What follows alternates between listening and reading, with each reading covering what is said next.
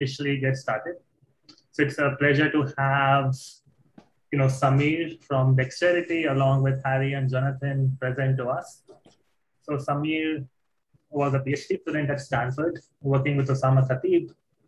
And, he built many robots. He did some control, and at some point he decided the best way to do robotics is to, really do it in the real world and build a company. So he co-founded Dexterity a couple of years back, and they have been doing a bunch of cool things, and I'm very excited to hear about them. Then Jonathan was also a PhD from Stanford, so I guess Dexterity largely became a Stanford company, but I guess it's changing slowly with time, and maybe some folks over here might also want to go join in. And Harry was at USC before doing his PhD, and then he joined Dexterity, I guess, 2 years now, Harry? Almost three. Almost three, wow.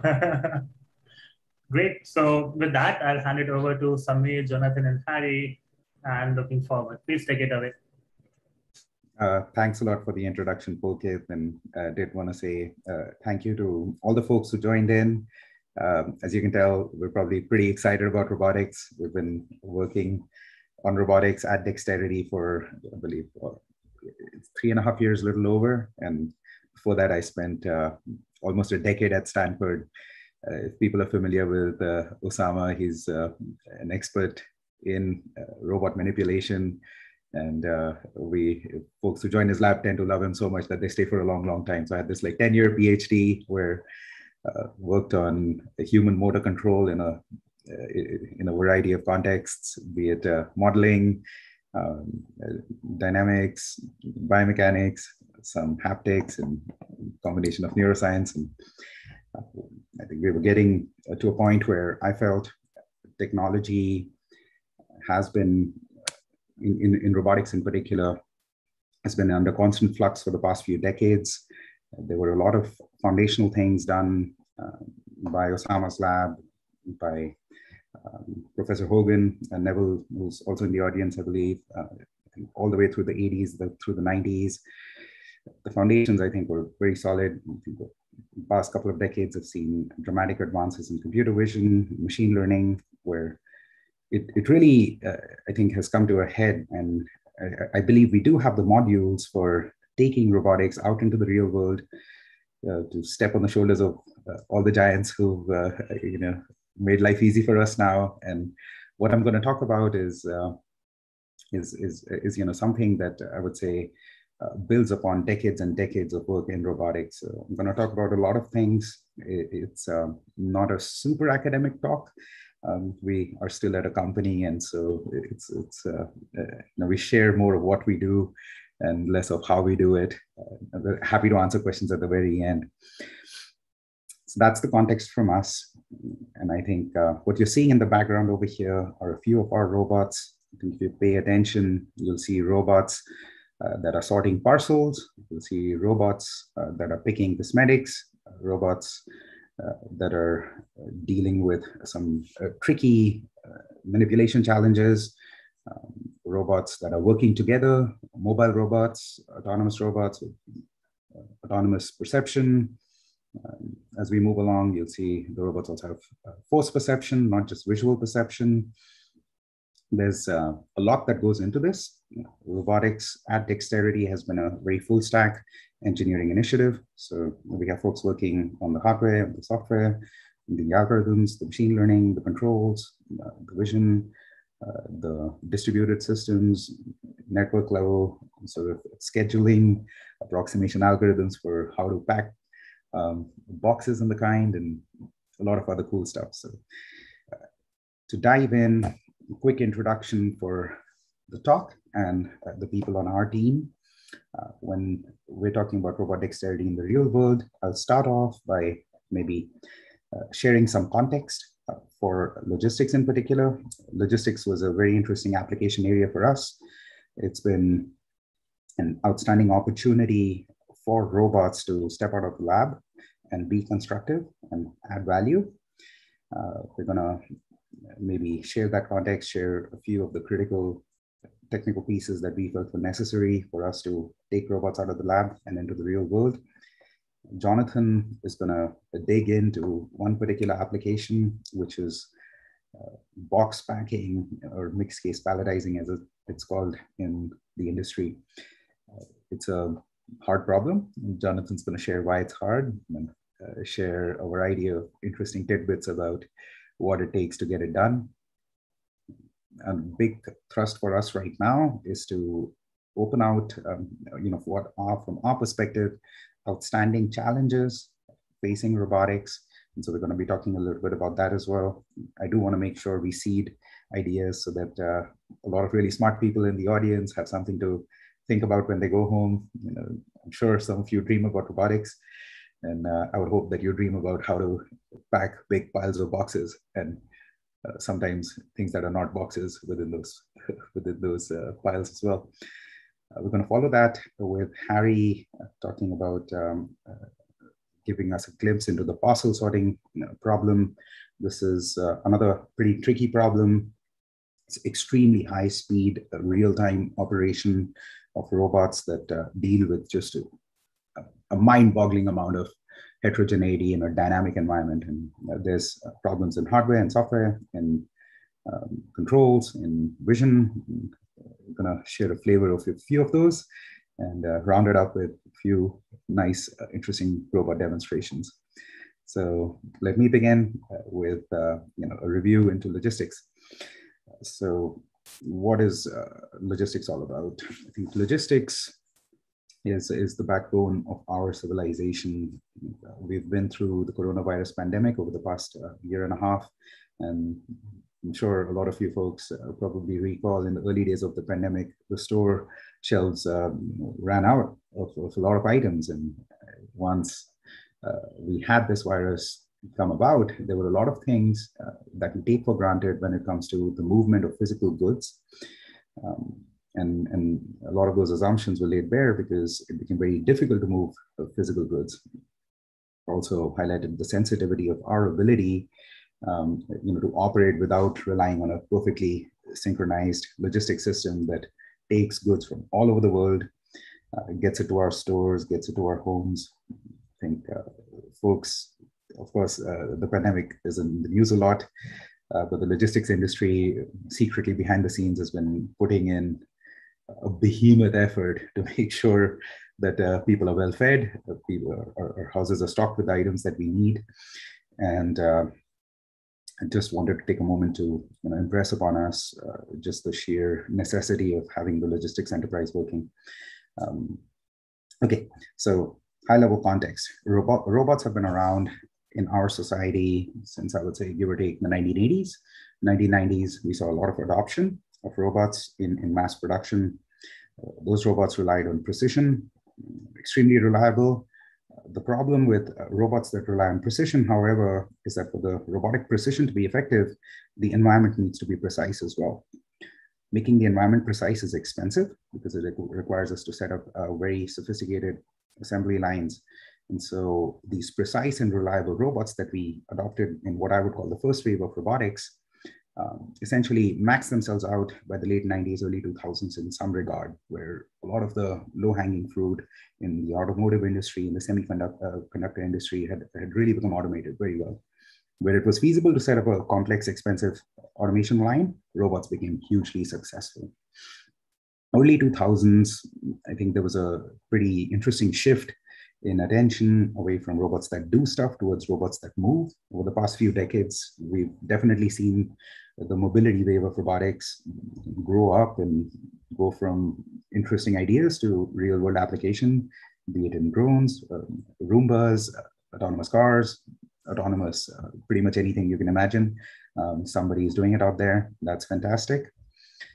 There was a pretty solid thrust in machine learning and computer vision, as you all know, which really brought, made computer vision mainstream and feasible. Now, the past 5 to 7 years, it's been an interesting idea to take advances over decades and decades and go back to robots that do stuff, but robots that have human-like dexterity and are able to do things in the real world, right? So let's look at what's going on. I think in Newsflash 2021, for folks who may have noticed, when we think about robots, there's all sorts of tricky issues in taking robots into society. One of the trickiest ones is, is there an unfilled and urgent need? And what we do find is on the back of this pandemic, and of course, a lot of other macroscopic factors, there's a very severe labor shortage. In fact, it's interesting that we have high unemployment and there's still a labor shortage. There are many reasons for that, of course, partially because of the pandemic, partially because newer generations aren't particularly interested in doing highly laborious jobs. The consequences of labor shortages lead to inflation, which I myself noticed. I walked into a subway and all the subs were like a couple of dollars more expensive one day. It's like interesting. I think in a nutshell, there's a core idea, which is an idea that there are many jobs that we do today as a society, which perhaps we should reconsider doing. I think I'm a core believer in making mechanical repetition optional for us all. There's a very, very interesting opportunity right now in that there are many, many things to do, and there's nobody to do them. And so that adds a nice little wedge for us. Logistics is particularly hard hit because jobs tend to be really, really tough. So again, this is just a bit of an insight into logistics, which I did want to share. Folks, when we're working in the lab, it's actually important to try and understand that when we take technology out of the lab and into the real world, it's not just about the sheer technical brilliance of our approach. It's also the adoption of the technology is contingent upon the environment being ready to embrace it. So lots of jobs, huge attrition, and massive expansion in warehousing, adding even more jobs, which will be even bigger job gaps. So on the back of it all, when we started Dexterity, I think deep down, in the company, we wanted to make sure that we have a constructive role to play. And the time is right. It's feasible for us to play a constructive role. We capitalized upon that opportunity, put intelligent robots into production. There's a variety of ways in which they can be helpful and be collaborative helpers. Great. So there's a big problem in logistics, needs a wide variety of things to be done. The problem is urgent, there's a gap, and I think it's a very positive contribution to solve this problem right now. Let's take a look at how things were, and I'll just maybe build up a mental framework for how we think about productizing and robots and taking them out into the world. And I'll also use this opportunity to draw a bit of a contrast with a few of the other approaches that people might have been exposed to. So we went out and built a leveling taxonomy for dexterous robots. Of course, this reflects our perspective, and perspectives are always a function of the context within which we operate, and we have a vested interest in making sure that we share our perspective. Nevertheless, with the caveats aside, when we look at industrial robots that were designed to operate out of the box in a pre-programmed manner, they've been there. It's a very stable technology. Let's call it level 1. If we go out and look at what a lot of folks are doing today, it has been to take the industrial robotics paradigm. It's like, hey, I'm going to have a bolted down robot. It's going to have some well-defined application that it's going to operate in. I'm going to throw some computer vision on it. I'm going to throw maybe some AI into that. And so we call these smart robots. They're still in a box. If you go out in industry, you'll see hundreds now maybe of startups trying to do this kind of stuff. And so we chose to call it level 2 robotics. The cool thing about level 1, level 2 robots is you buy one, it operates like a toaster. You push one button and it does the same thing pretty much over and over again, with a limited amount of adaptability or maybe an increased amount of adaptability. This is fantastic. It's easy to think about how to apply it within existing industrial functions, but we believe that's not what it's all about. Okay. Let's start to peek into warehouses and look at what the real world really looks like. This is one warehouse. For folks who are somewhat unfamiliar with warehouses, what I'm going to do is okay, is my mouse cursor visible when I move it? Otherwise, I can. Yes, it is visible. It is visible. Fantastic. So For folks, warehouses typically are these big storage locations. I would broadly, the first order bit when it comes to dividing them into two halves, I would say, are some warehouses are focused on storage.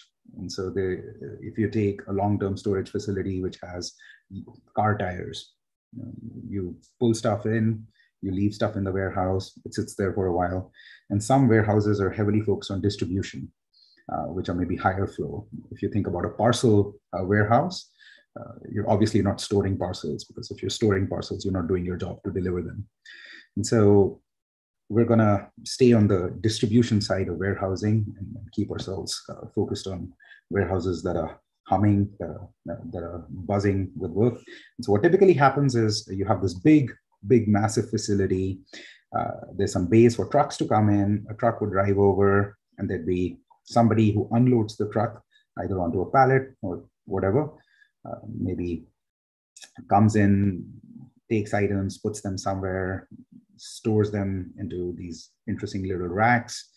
And consequently, there's an outbound area where after a while, people go to those racks, they pick stuff up, retrieve it, maybe make a pallet, maybe add a set of cases, prepare it in some way to push it back on a truck and send it out. So the job of these warehouses, if you think of them as some sort of abstract node in a network, is to connect manufacturing, which creates a uniform distribution, like a uniform set of like the same thing to the end customer who wants a wide variety of few things. And this demixing of a unified set of things into sort of smaller and smaller chunks of items is where the real problem is. And when we think about the real world, it's pretty dynamic. You need to really start to do things that force you to step out of the box in a sense, and the boxy robots don't quite do the job. And so the next level up of what we call robot intelligence or robot dexterity — intelligence is a very overloaded word, I'm reluctant to use it most of the time — is to step out of that box, start operating in the real world. And one of the first things that we encounter when we're moving to the real world is a sense of touch. Force control has been a recognized area of research for decades now. And to date, it's extremely challenging to deploy anything that involves force control, the sense of touch, or having robots collaborate with each other. To our knowledge, our robotics are the only systems that actually do this, but and we'll talk more about it later. But just to highlight, moving out into places where you're dealing with all these random jumbled racks and whatnot, the first step is really to be able to transcend vision. If you purely focus on vision, probably won't solve the problem, because half the time you can't see what's going on. It's too expensive to add 1 million cameras. Things just change all the time. Okay, so that's level 3. Level 4 is when we add collaboration between robots, across robots, and we allow robots to move. What you're seeing over here is a very interesting example of 2 robots working together. They have one-axis mobility and joint sort of control, where they're using the sense of touch and force control to collaboratively hold this item. This item is a tray full of bread. If you zoom in, which we can't do right now, it's a highly irregular non-convex surface that kind of slots into another highly irregular non-convex surface. Right? And so the robots are working together to basically do non-convex object slotting with force control in a distributed bimanual collaboration environment. Right? For folks who worked on robotics, this is extremely hard. I've seen shades of this in the past, but it's usually a demo that worked once. We wrote a paper about it and it never worked again. And on the other hand, now we're at a point where we can do this very reliably, very repeatably with methods that we have high confidence in. And that's what we call level 4, where we really have the ability to take one section of a workflow within some process and solve it with human level sort of skill and dexterity. The next level up is something that we are still working on and haven't quite put together, but it requires us to start thinking of robotics in logistics as enablers for basically managing the flow and distribution of goods across the entire network. What does that mean? What that means is when we start off in the manufacturing facility to the point where an item ends up in the hands of a user, a person, a customer, whatever you choose to call them, there are many places where there's mixing and matching. And when we think about deploying robots, the interesting thing is robots offer a degree of sort of perspective and visibility into at a very granular level that allows us to extract information about the flow of goods and also act upon that information in real time.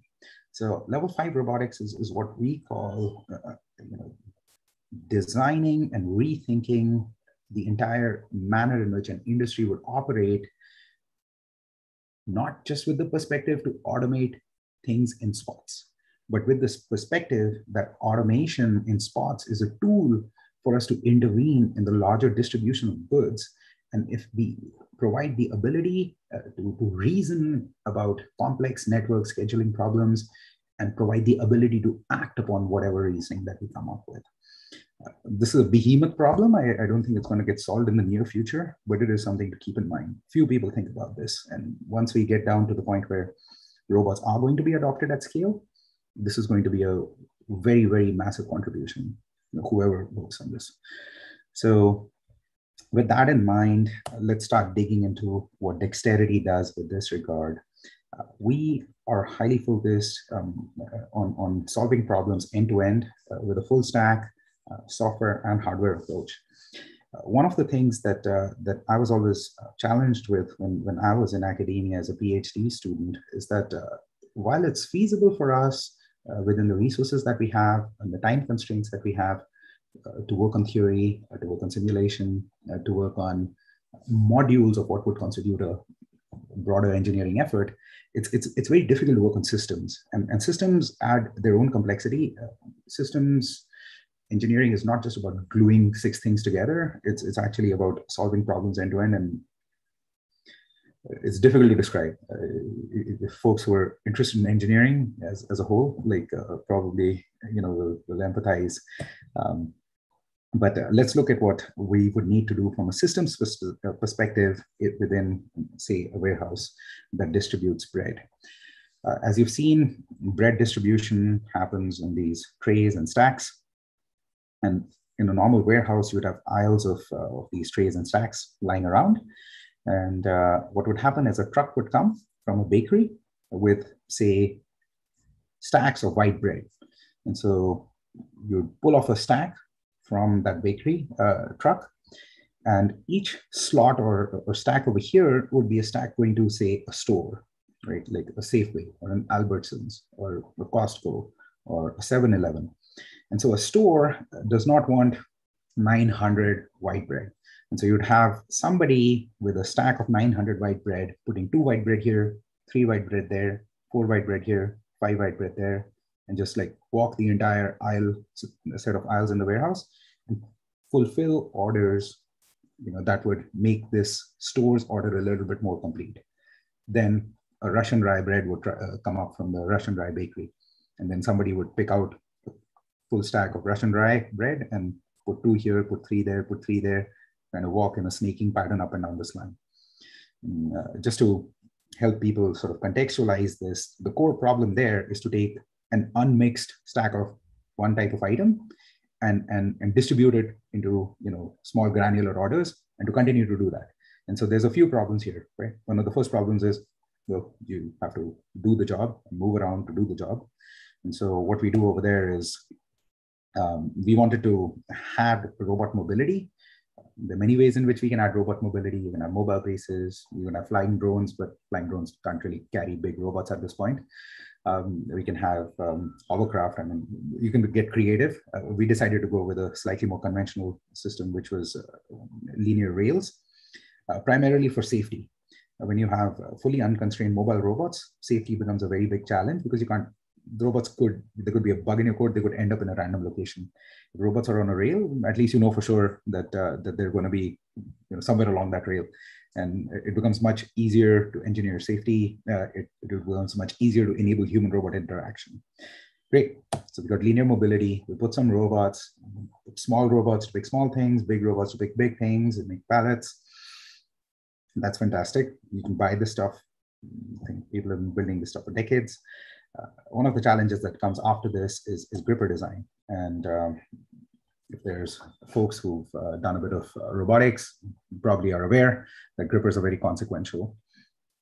That being said, I would like to share that when, as a human being, I think if I have a spatula and a pair of chopsticks, I can pick a lot of relevant objects. And if I also have a vacuum cleaner, I can pick a variety of other objects.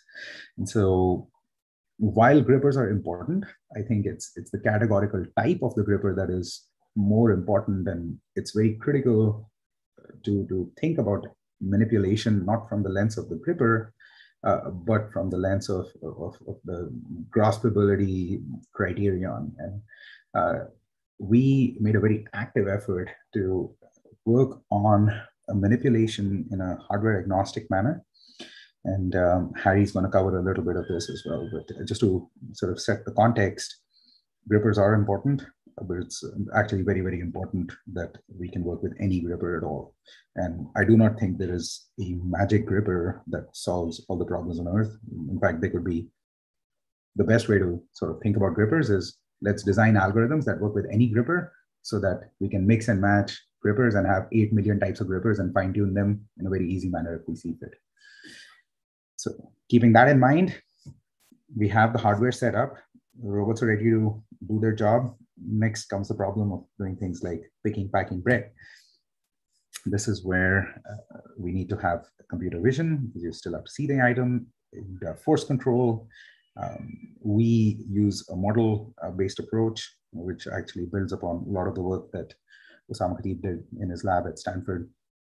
And a model-based approach relies heavily on building a simulated context of the environment, on running sort of predictive control methods to identify how to operate in the environment without colliding with items, without sort of squishing items, being gentle.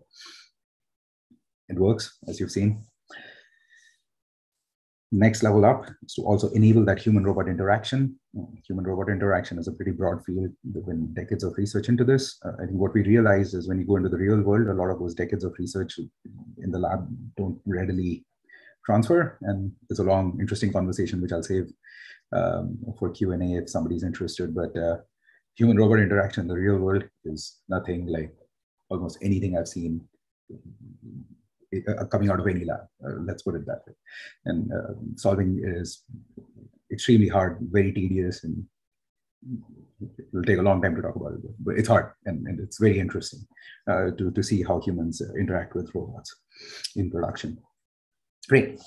So to quickly summarize, our approach to robotics in the real world has been to say, we're going to take something that looked tedious, manual, right? We're going to work within the constraints and the confines of the system, which keeps the cost down, keeps our velocity view production high. We're going to build out a full stack system, including the hardware and all the cool controls and the machine learning. And at the very level, or top level, make it very easy for people to interact with, control and coordinate the system. Good. But this is a rendering, and as all roboticists know, it's very easy to make renderings. It's very hard to produce stuff that you know, works in the real world. So I'm going to share a few videos of what works and dig into the other sections of the talk. But before I do that, I did want to call out, say special thanks to Osama. I think a lot of the work that he did in model-based control has been absolutely critical. The tricky part with some of the model-based control stuff is it's very difficult to implement with all sorts of constraints. It's an excellent framework for thinking about abstraction and simulated worlds. Mapping that simulation to reality, tough. All sorts of problems need to be solved, and we are fortunate to have the opportunity to work on those. I think having contextual awareness, there's environmental awareness, real-time sensor integration into the simulation is really important. Having the sense of touch and force control is absolutely critical. I could not imagine deploying robots in the real world without force control. Multi-robot collaboration can be very, very important in certain use cases. Humans are bimanual, and there are many human work areas that are designed to necessitate bimanual operation. One tiny little thing I would like to call out is a multi-robot collaboration, and I know there's some academic research on it, is not when two robots, mutually exclusively operate. A multi-robot collaboration is when robots actually collaborate in a non-mutually exclusive manner. And so they do the same job together while dynamically interacting with each other, possibly even collaboratively manipulating an object. Things are great when you're in free space, waving around, not touching. When you're touching each other, it's a completely different story. Simulations also break down because contact simulations are still relatively unsolved problem. Cool. So agnostic robotics speaks for itself. We want all our methods to work on any robot gripper, any mobility platform, any camera, just about whatever. And this is a very difficult problem. It's easier said than done. And the reason it's easier said than done is not because our theoretical frameworks can't concern robots. It's because the robot manufacturers have spent 40 years sort of adapting their robot hardware to highly customized applications in mass manufacturing. And a lot of times there's just physical constraints that make it difficult for us to be truly agnostic. Even if the theory says, hey, I have this great equation which would work on all robots, it just does not work on some robots. And you have to do all sorts of interesting things to make sure the cool equation or the cool neural network actually works on different robots. Finally, we do machine learning. Of course, machine learning is data-driven, but we've spent a lot of time trying to sort of position ourselves to be able to leverage more formal optimization methods that maybe reduce our reliance on data and allow us to operate in a slightly more, I would say, category by category model. And what I mean when I say that is a naive sort of approach towards machine learning would just to exhaustively mine data, and assuming you have infinite time, infinite computational power, infinite money, and infinite data, you can solve any problem with machine learning. That's more infinities than I think all of human civilization has disposal to. And so sometimes you have to solve problems in machine learning without infinity at your disposal. And in order to do that, there's some interesting tips and tricks, where we think about problems in a structured way. We also need to have guarantees on safety. With robotic, safety is a very, very huge thing. It becomes very real when people are overworked, sleepy, operating next to robots that could basically cause real damage. And so machine learning needs to be a little bit data sparse, effective, predictable, and safe. So I said a lot of things. Let me actually map those into a demonstration here. And so when we think about robot dexterity, I think the first part about robot dexterity is the ability to pick and place anything and everything. And what you're going to see over here is a robot. This is a classic level 2 smart robot in a box. And it is presented with just about any object. It has never seen any of these objects.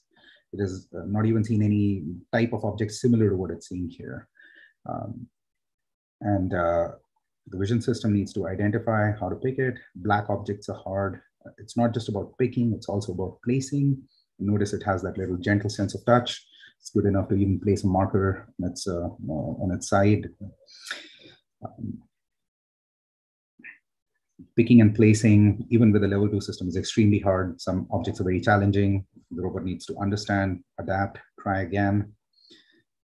Being hardware agnostic, like I mentioned, was very critical. So whether we're using a fingertip gripper, a suction gripper, whether we're picking boxes or slotting machine parts, this is, by the way, non-convex, multi-peg and multi-hole, slightly harder into a foamy surface with high friction. It's much harder than peg and hole, classical formulation. We need to do this kind of stuff. We need to pick out of trays, out of boxes, have robots moving around. some of our robots play 3D Tetris. This is mixed case palletizing. Essentially, you get a sequence of boxes, and when the boxes are uniform, it's easy. But as you'll see, it starts to get harder when you start getting random boxes. And the robot has to reason about this basically in real time. And these are like impossibly hard problems to solve, and make sure that it builds nice 3D Tetris pallets that don't topple over. We have a hard constraint on human safety. We have a human interacting with the robot. In this particular case, actually messing with the robot. We don't kick our robots like Boston Dynamics did. But I think we're a little bit nicer. We come with a little wand and poke things out of the way, sometimes block their sensors, sometimes artificially prevent them from doing their job. And what you're seeing over here is the fact that our systems work in real time. In fact, here's somebody from our team is just trying to mess with the robot and just shaking the robot. And if you'll notice, the robot still manages to do its picks. And this is the kind of stuff that one needs to solve for in the real world. If you can do things like this, you can actually build the confidence to go out in the real world. And having extremely constrained, well bolted down environments with the light shining perfectly, everything took 5 days to calibrate. If you're working like that, it just doesn't work. Trust me, it just will never work. So here we see an instance of the bread packing again with the force control. We can't just like what I would call suck and drop objects. Here's a tricky one where you're picking trays, but now you're looking from the perspective of the camera, and you notice you can't even see the handle, and you actually need that force control to kind of find your way into the handle. If you didn't have force control, it's impossible. Each one of these trays is like warped and deformed and whatnot. And now you can kind of see the bumpy granular non-convex surface slotting into another bumpy granular non-convex surface with a semi-deformable object. Again, just a glimpse of the things that have been done over the past, I would say, few years. These were things that were, to my knowledge, outstanding research problems in academia that actually have been outstanding for decades even. And I think we're fortunate enough to be in a position where we've made some progress on these, still not totally solved, I would say. But the path ahead is upon us, and there's lots of things to do. Cool. So I'd be happy to hop back, by the way, talk a little bit more about the details. Couldn't get into too granular detail, but could talk about some nuances once we get to the QA section. Okay. That's a quick introduction into Dexterity, into our perspective on intelligent dexterous robotics. I see there's a note in the chat.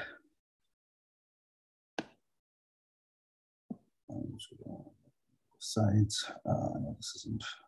After a century of telling ourselves the same half-truths about the benefits of automation, I would like to see us in STEM fields acknowledging the larger socioeconomic picture that has been known for so long. Absolutely. I'm a great believer in this. Thank you for the comment. When we're doing robotics, I think it's very important to understand we're not doing it in a vacuum. We need to be responsible here, and we need to find an actual active path into society that is constructive. Really appreciate the comment. Cool. I shall hand it over to Jonathan. Jonathan? All right, thanks a lot. Would you like to take over the screen? And just let me give a quick introduction. Jonathan Kuck did his PhD from Stanford.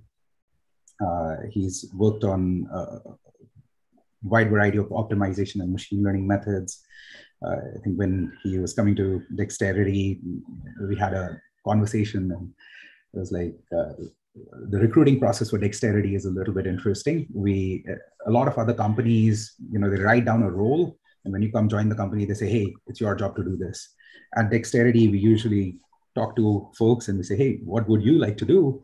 And let's try to invent a role that plays to your strengths and allows you to leverage what you've done in the past. And so we were talking to Jonathan, and I posed a few interesting problems, and he caught onto this impossibly hard problem, which it's really hard. And he's going to talk about it, which is to build very stable, interesting palettes and pack lots of boxes in random presentation order and play 3D Tetris. He's an extremely smart guy, also happens to be an Olympic silver medalist, a very humble guy. You'll never find him bragging about himself. So I felt it was important for me to brag about him for a few seconds here. Jonathan, please go ahead and take over the presentation. And really appreciate your participation here. Thanks a lot, Samir. Can you see my slides now? Yes. Yes. Okay, great. Thanks for the intro, Samir. And thanks a lot for having us all here. So I've been at Dexterity for going on almost a year now, and I work on problems, like Samir said, centered around optimization, machine learning, and perception. Before joining Dexterity, I did my PhD at Stanford, and I worked on core machine learning problems with Stefano Ehrman. In particular, I focused on probabilistic inference, combining classical techniques with learning and robotic perception applications. So today I'm going to be talking about the pallet building robot that we've built at Dexterity. Pallet building is backbreaking work. These boxes, you can see they're being placed on the pallets by the robot, can be heavy, and people are lifting them all day long. And it leads to a high injury rate and a high turnover rate with workers. So it's just hard to find people to perform these tasks, and this impacts the whole supply chain, like Samir was mentioning. I think this is a particularly difficult case because you see these pallets are tall and the boxes can be quite heavy. So it's just not a job that people want to be doing. So this slide shows the core problem that we're solving. We need to place a diverse set of objects on the wooden platform depicted on the left to form a complete stable pallet as shown on the right. These boxes are all different shapes and sizes, and we need to be sure that they fill the available volume without tipping over. So please note that this pallet on the right was actually built by our robots. And besides being physically taxing, figuring out how to place boxes so that a pallet is dense and stable is also actually difficult for a human to do. So let me give a quick overview of this section of the talk. First, I'll talk about how pallet building is really a fundamental operation inside of supply chains and the logistics industry. Then I'll talk about bin packing, or the mathematical problem statement of building a pallet in simulation. Then I'll talk about how we solve the problem at Dexterity at a high level and what the core problems are to actually develop an algorithm that solves the robotic bin packing problem in the real world. And then I'll wrap up by talking about some of the ongoing work we're doing and fun and exciting problems that we'll be solving in the near future.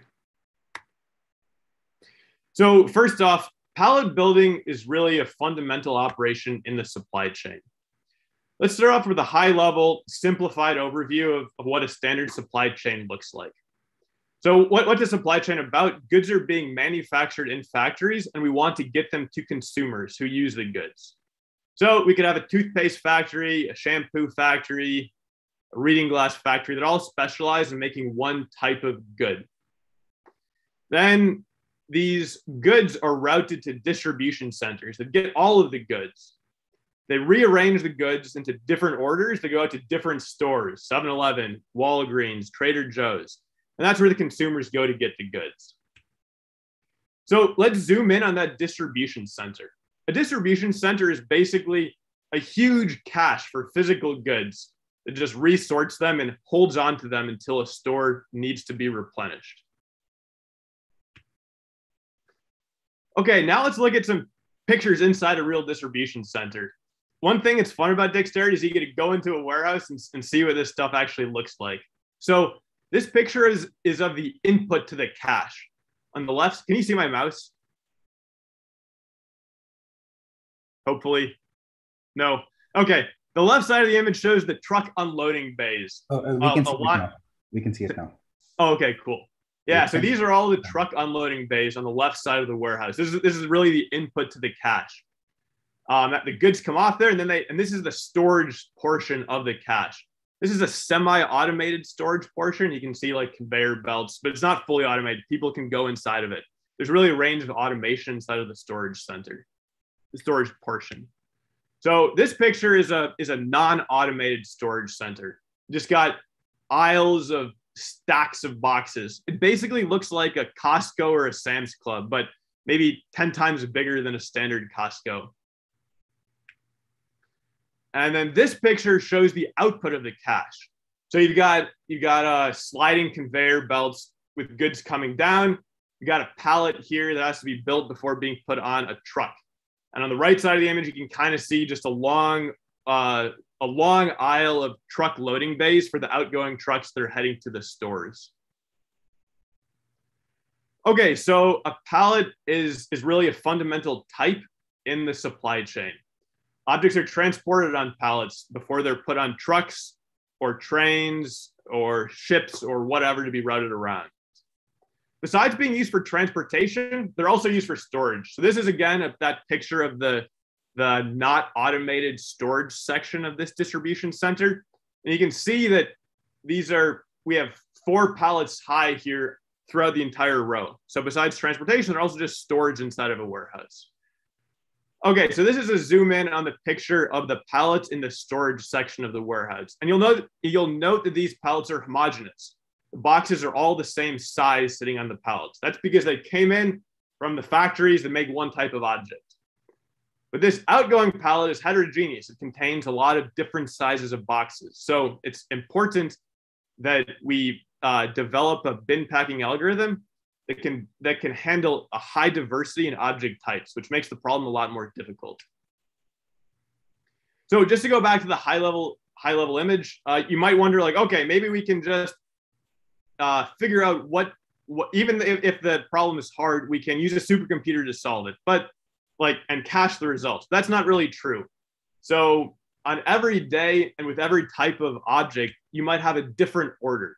So we can't compute how to build a very complex pallet over a week and then just reuse that, because the orders are dynamic. Every day they can change based on what people have bought in stores and what a particular Trader Joe's or CVS needs to replenish. So we really have to be able to develop a solution that can efficiently solve this problem for these customers. Okay, so that's why bin packing is important for logistics and for the supply chain. Now let's talk about the mathematical formulation of the problem and what's been done so far today. So first off, let's talk about a simplified setting, just the one-dimensional bin packing problem. Then we'll talk about a quick overview of 3D bin packing. So the 1D bin packing comes in a variety of flavors, but one of the simplest setting is the knapsack problem. You're given a set of positive real numbers, and you want to find the subset with a maximum sum such that it's smaller than another positive real number. So basically you have a bunch of lengths, and you want to find the set with the sum of such that the sum of their lengths is largest but smaller than another length. So this orange set here highlights what might be the solution to this problem. I don't actually know if it is because I didn't want to spend the time checking all of the solutions. So why is it hard? It's an NP-hard problem, and it's hard for the reason that all NP-hard problems are hard, because of you have to enumerate an exponentially large number of items in the worst case. So every object can be included or excluded from a set. And because of this, you have to enumerate over an exponentially large number of sets in the worst case to exactly solve the problem. That's the standard setup for any NP-hard problem. Okay, but we don't actually care about the one-dimensional knapsack problem. We care about 3D bin packing. It's not just about finding a set of objects. It's about choosing where to place these objects in 3-dimensional space also. We also have to satisfy some other real-world constraints to make this work on a robot. So let's talk about 3D bin packing problem. Also, just please don't actually read this slide. The point is that this is a very well-studied problem, but people still don't know how to even clearly articulate the core problems that need to be solved. I grabbed this from a 2013 survey paper of bin packing, and these are just the number of different names that have been given to slight variations of the problem. I think it's kind of funny, actually. The differences between these problems is basically how much diversity is there in the object types that are packed How much diversity is there in the bin types that the objects are packed into? And what exactly is the objective that's being optimized? But there's just a lack of clarity in how to actually focus on the problem rather than solving the core problem.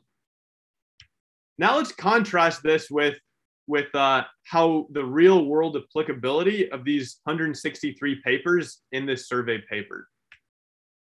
So how many of them consider stability? Just to preface, stability is a prerequisite of a bin packing algorithm actually working on a robot. Less than 40% consider stability in any form, and less than 15% consider a non-trivial form of stability. So most of the papers that consider stability just look at the support between boxes. I mean physical support. What's the fraction of the area, of the surface area of the bottom of an object that physically touches the top of another object? And note that number one, this is overly restrictive. You could have a box that's supported on either ends, forming a bridge. It's actually very stable, but it might not have even 50% support. At the same time, focusing exclusively on physical support isn't even sufficient to guarantee stability. You could have a tower of boxes that kind of cantilever out into space where the center of mass of the top box isn't even supported by the boxes below them. Okay, so besides stability, there are also a number of other important constraints that are necessary for a bin packing algorithm to work in the real world that also aren't considered. I'll talk about this a little bit more in the next section. Jonathan, can I interrupt? Oh, yeah.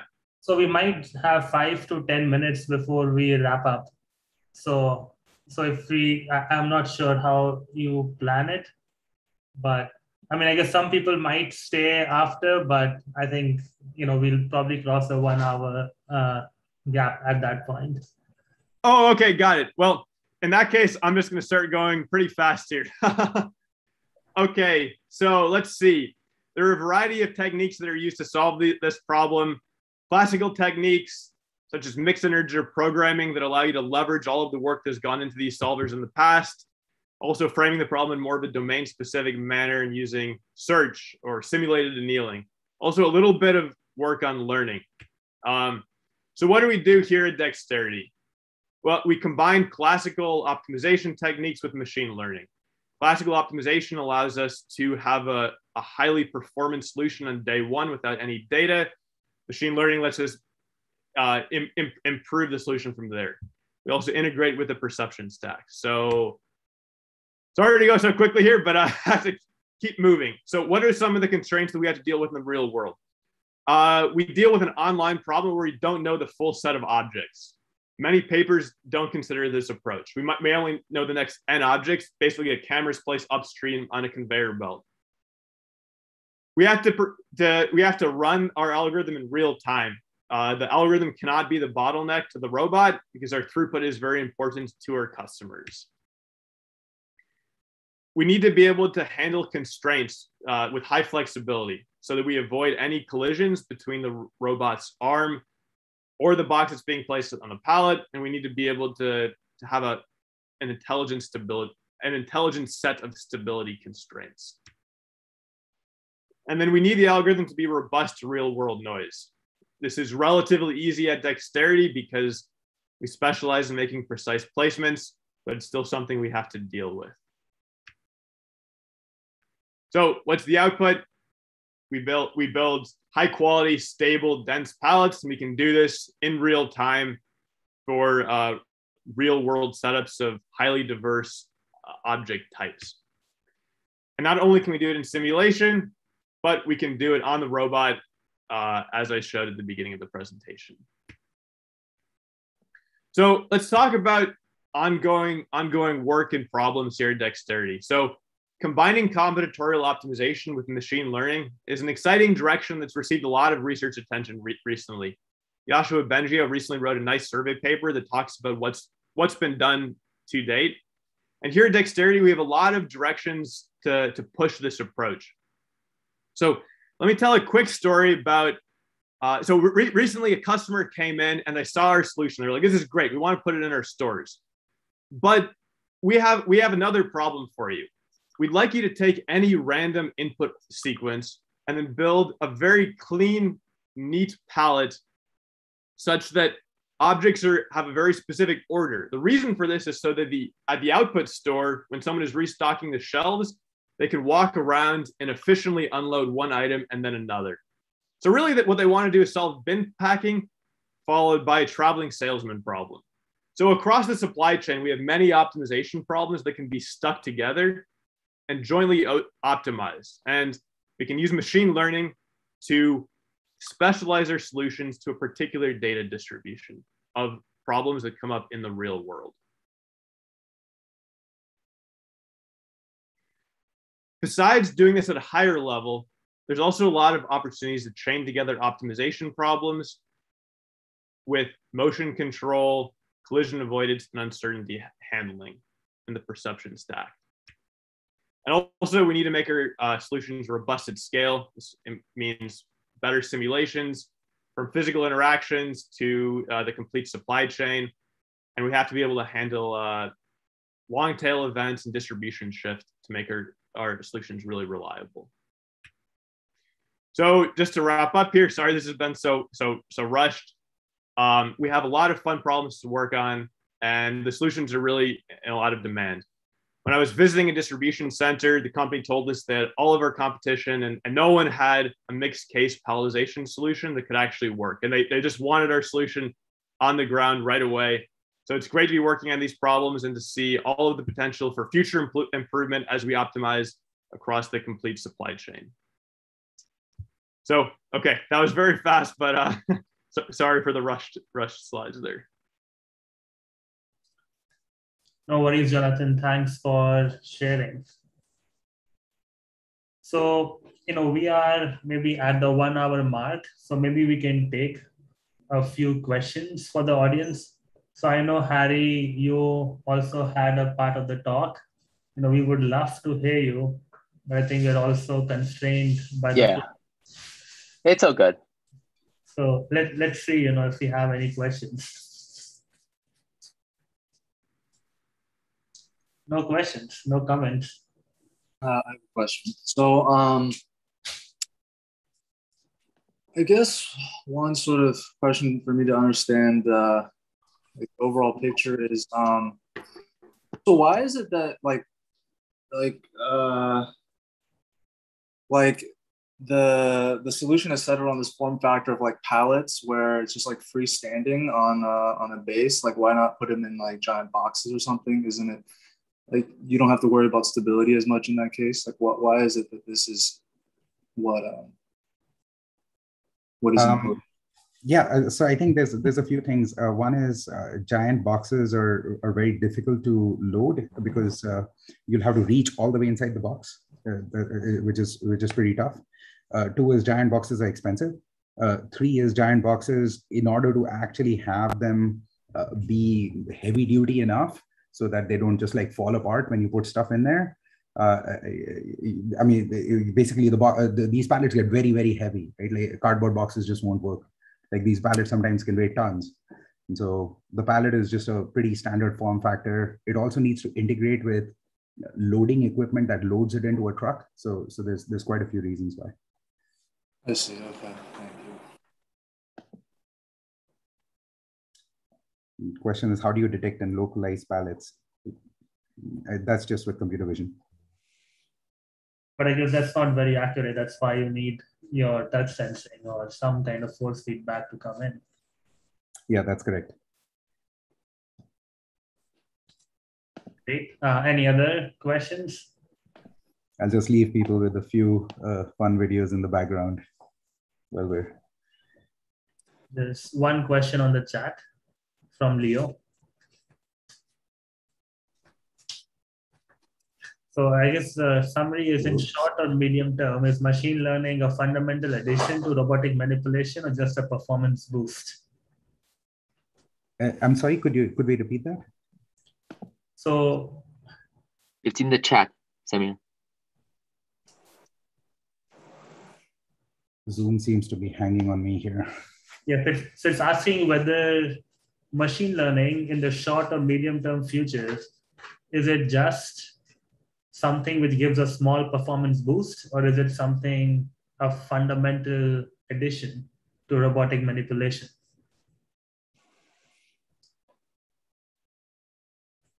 Uh, Sorry, folks. I think my Zoom just crashed. I think let me just is Jonathan. Maybe you could take the question. My Zoom just crashed. I need to just figure out how this thing is going. Oh yeah, absolutely. So for the combinatorial problems I was talking about, classical solutions can give you good results. But sometimes we have to deal with this. So for the example where we don't know the future sequence of boxes, we'd want to use a machine learning technique to understand what the distribution of future boxes that we could potentially see is. So that's an example of where it's important to combine machine learning approaches immediately to get some baseline understanding of what the best thing to do is. If you know what the full sequence of boxes you're working on an offline problem, then yeah, you can use a combinatorial optimization, a classical combinatorial optimization technique to get a good solution. Machine learning would give more of a boost rather than being strictly necessary. Cool. Well, thanks. So, thanks, Jonathan, Samir, and Harry. It was great having you, and thanks for the talk. Harry, I hope we find another opportunity to invite you to talk more about your system at some point. Sounds good.